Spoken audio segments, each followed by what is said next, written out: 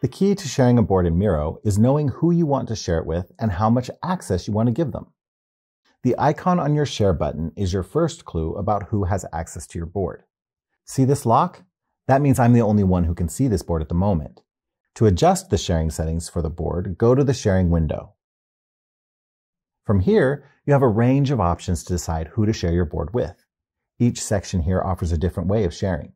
You can invite specific people, grant access to all members of a certain team, or share the board with the entire company. And finally, if public link sharing is enabled by your Miro admin, then you can share your board via a link with people outside of your company.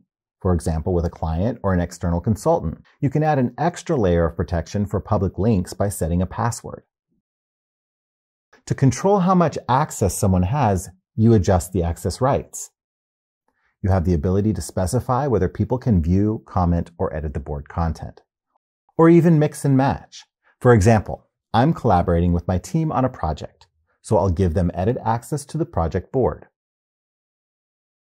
I also want to get feedback from an external consultant, but don't want them to make any changes directly to the board.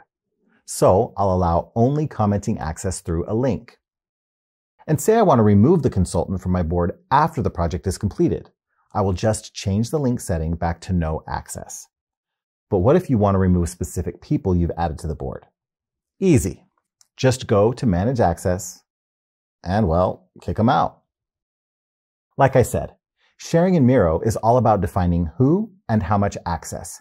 With these two levers, you can fine-tune access to your Miro boards exactly as you need.